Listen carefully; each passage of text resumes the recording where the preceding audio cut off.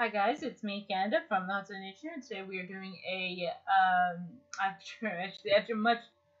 after a long time of not doing it, I am doing another fan fiction review, and this is basically it's sort of like a one shot. It's just 2 chapters. It's pretty simple. I thought it'd be a nice, easy story to get back into. So yeah, it's called "Searching the Crystal Butterflies" by Rokon One. It's spelled Rakoon and the number one. So I think it's Rokon One. I could be wrong about that, and if I am, I'm sorry. So basically, the story, it's a pretty simple one. It starts off with Rarity looking at this book called The Mysterious Places, and it's basically Mysterious Places of Equestria, and she ends up coming across something called the Crystal Butterflies.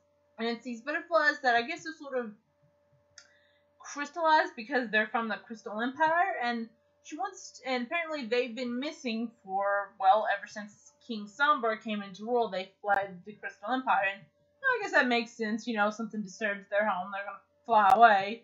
And apparently they've been missing for since I guess over 1,000 years. I guess I could say. I forgot when that whole timeline was.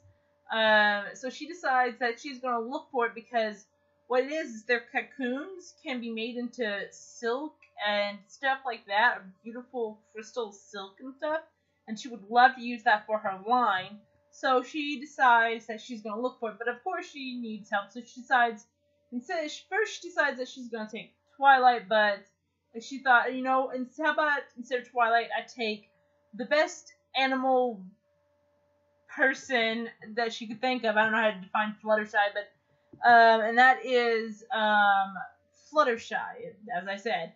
And so she goes and talks to Fluttershy. She says that, hey, would you like to help me search for these mysterious crystal butterflies? And right then, Fluttershy gets all excited and says yes. But before Rarity even says where it's at, and it's beyond, I think, the Smoky Mountains.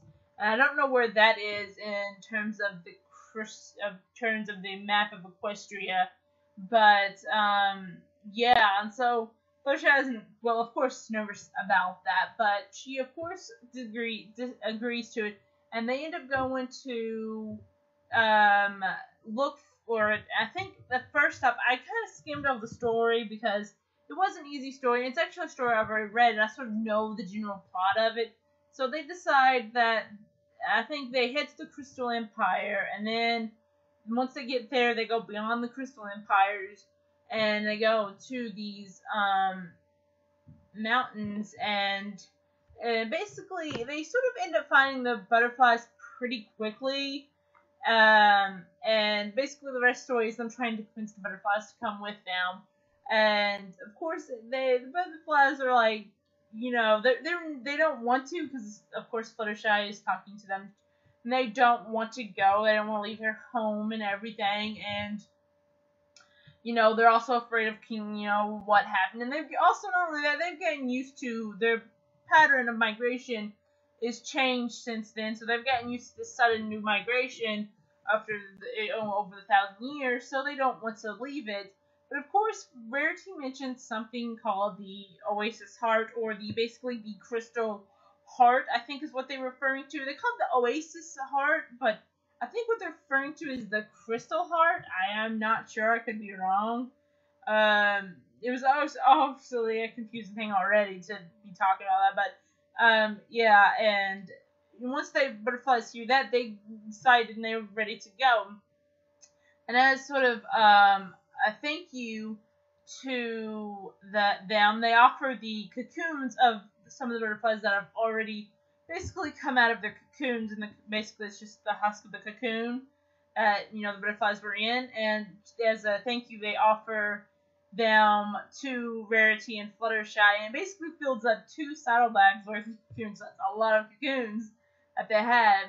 And it basically, it ends with them going home. The Cadence thanks Rarity and Fluttershy for bringing back the crystal butterflies, and she starts making the crystal silk and stuff like that. So that's basically the entire story. Once again, it's a sort of sweet, simple story. It very much reminds me of one of the episodes. It's super short. I mean, if this basically wasn't, this could basically be, if this was animated, it could probably be the same length as an episode because it is relatively short. I mean, there'll probably be some more stuff added on there, but it's relatively simple. So yeah, once again, it's a really good story. It's a really good story to read, and it's kind of sweet. You know, they go out, and I like how she goes and asks Fluttershy because you know it makes sense to go ask Fluttershy because she can, of course, speak to animals. And I don't think they actually go into the Crystal Library to look at them. If I remember correctly, they don't do that, but I could be wrong. Once again, I did skim over the story, but I don't think they did that, which is kind of a shame because that would make sense for them to go to the library to see more research on them.